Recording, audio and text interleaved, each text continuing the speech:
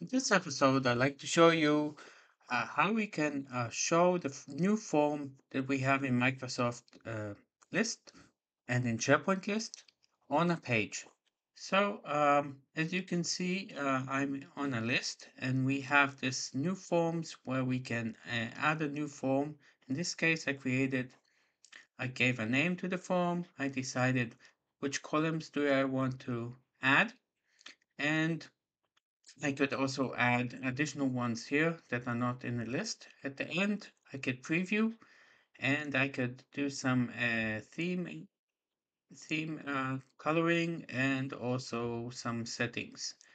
But at the end, if you do send form, we have the link that is copied. Then you can send it to somebody and they can present it. Now let's see what is the finished solution, and then we can see how we can apply it. So I took a page and I added form. Now the question is, how do you do it?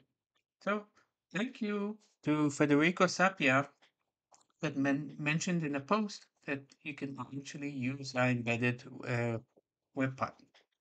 So let's try to do it. We'll go to the home link and we will create a new page. We'll take a blank page and what we will do is give it a name. So let's just call it demo form and let's apply some image just to make it nicer. And here we are. Let's take this background. Now what we will do here is look for a web part which is called embedded. And you see we have it here. And here we need to put, usually you can put here either iframe with the link or a direct link if it's a list or YouTube channel. So we will take the format in the script. We can adjust it directly here just to make it easier. So the height and width I'll put to 1000 and the link that we got from the form will be here and we will enter the link. This iframe we will actually uh, in the page paste here and now you can also set if it's fit to the page. Now we see the whole form in the page. We can publish it and this is exactly what we wanted to see. Okay, so this means that anyone in the company that goes to this page can fill it out and he will actually not see the results that are saved in the list.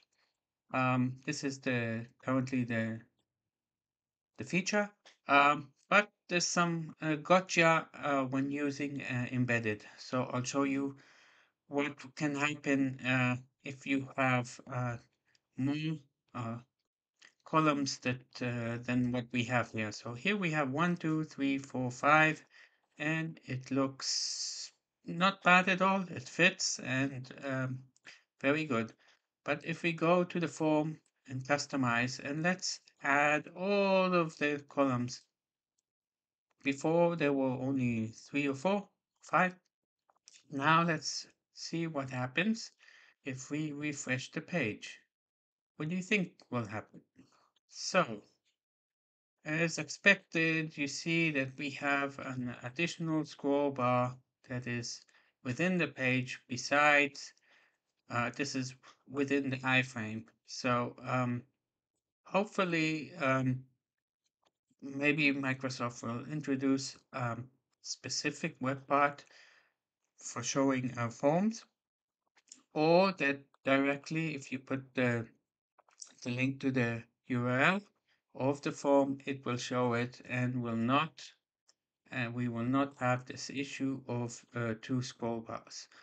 But this is a great solution, and this is how we sometimes implement and put lists that are not on the same site and other, maybe a YouTube channel or a YouTube link that we want to present. So Thank you, Federico Sapia, again for the shout out, and I'm happy to share this with all of you. So if you like my channel, subscribe, and see you in the next episode. Goodbye.